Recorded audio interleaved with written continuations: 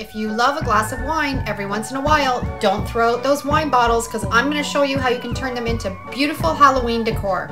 Candy corn is one of my favorite treats at Halloween time, and we're going to turn these wine bottles into beautiful candy corn decor.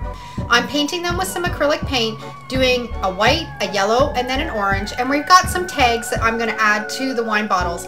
I've cut them out of some scrap wood, adding some of my Mod Podge graphics, adding a little bit of twine to the top, and we're going to put a little burlap bow on them too. I think that'll look really cute.